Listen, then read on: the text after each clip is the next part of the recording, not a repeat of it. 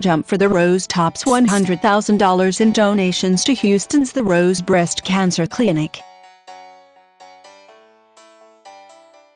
Jump for the Rose, an association of skydiving enthusiasts, has surpassed $100,000 in donations in support of The Rose, a Houston-area breast cancer clinic that treats breast cancer patients regardless of their ability to pay.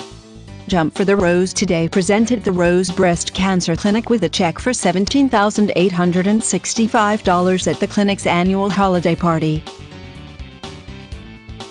With that donation, the Houston-based group of skydiving enthusiasts have surpassed $100,000 in total funds raised for the clinic.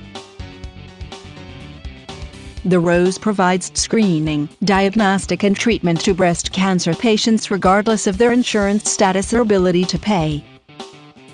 The bulk of the 2015 donation was raised at the 6th annual Jump for the Rose Pinkfest Mini Boogie, a weekend of skydiving held at Skydive Spaceland in Sharon, Texas on September 12 and 13 of this year.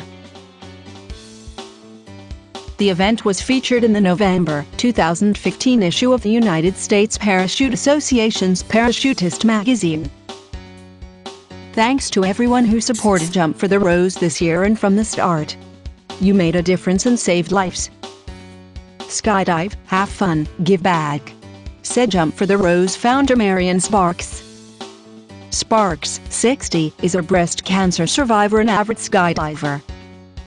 Sparks was referred to the Rose in 2009 when she was newly divorced, uninsured, and had just received the cancer diagnosis. Sparks explains the part that skydiving played in her recovery and in her continued good health. Skydiving empowers you. It makes you feel wonderful. When the parachute opens, you are floating. Skydiving taught me that I'm a strong person, that if I can jump out of a plane, I can do anything.